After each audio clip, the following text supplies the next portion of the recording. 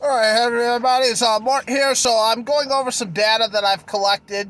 This is to show what things in my market look like hourly. I'm trying to find an overall general trend, although I really haven't found that in this first set of data because these are the lunch hours, and the lunch hour is being skewed by a trend with the businesses I deliver to.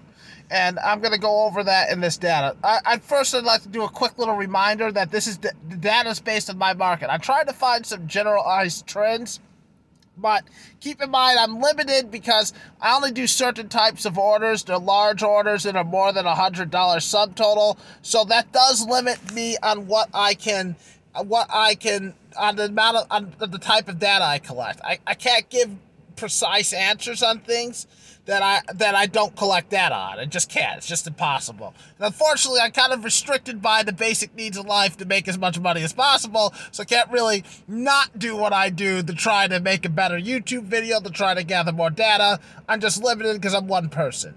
But this is what I have noticed, that there is one thing I have noticed that's important in here. So we'll go over some of the charts first, and I'll get to that. So this is the first one, 11 to noon. This is the best time I find to find lunchtime orders, and you'll notice that most of them are $6.75 or $7.75. That's the minimum amount in my market for it's a $2.75 base pay plus $4, and that seems to be coming up over and over again. $2.75 plus $4, a $6.75 offer, and I'm hitting that. Remember, green is miles. It's miles from restaurant to customer.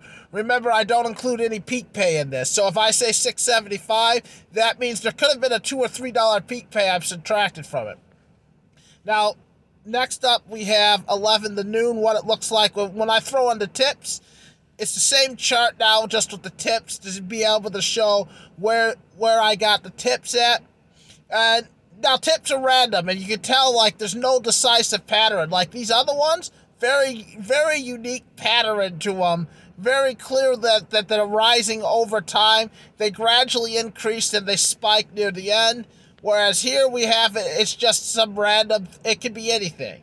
It could be low or high. It depends on what I manage to guess, what I guess right or guess wrong. So next up, noon to 1, same thing.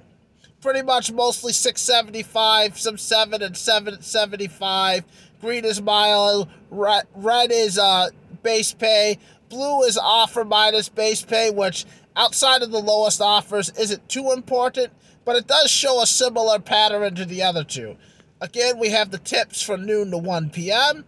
And now here what we do notice is that the tips went down compared from 11 to noon. Noon to 1 p.m. I was averaging, looks like I was averaging around $15 to $20, where 11 to 1 p.m. I was on fire.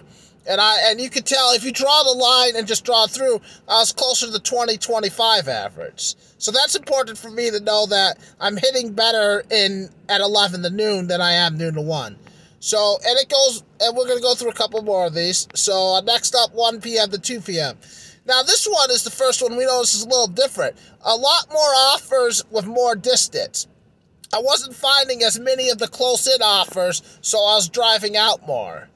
And tips again, a little bit higher as I was driving out, but still it's all over the place. There's some very low ones, some very high ones.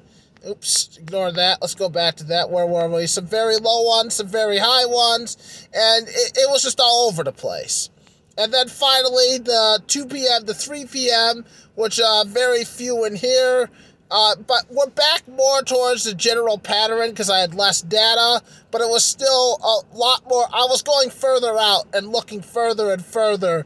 It wasn't close in, and the tips were, there were some good ones, but mostly bad. In this time frame, it seemed that my earnings were the least, whereas at 11 p.m.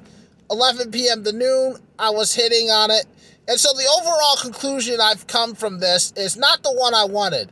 I wanted to show a precise chart of how much the offer had to be for the distance, and really not close to doing that yet.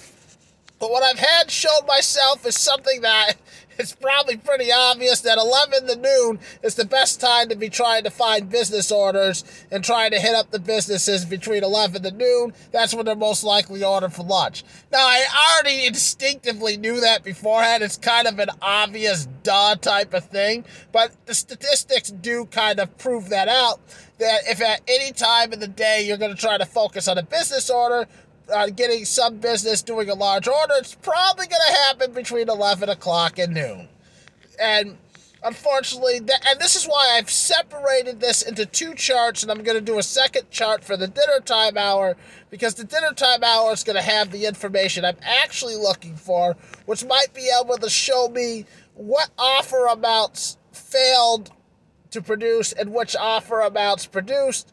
And then based on mileage, I'll have some useful information that might show a general trend with DoorDash.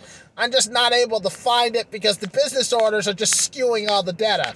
When almost every 675 order is coming in, it's kind of skewing the data and what I could do, because it's basically I'm just too focused on something that isn't helping me try to explain something. Because what I'm trying to find is, if I do an order for, say, 5 miles, what's the absolute minimum offer that DoorDash has to give me until there's a hidden tip? Or if it's 6 miles, or if it's 3 miles. And that's what I'm trying to find, a mileage like that, and say, this is the absolute minimum offer. Anything below it is junk. I'm not quite there yet, but I think when I go through the rest of the data, I might have some preliminary numbers on that. Anyways, thanks for watching if you watched the whole thing. I appreciate you, and have a wonderful day.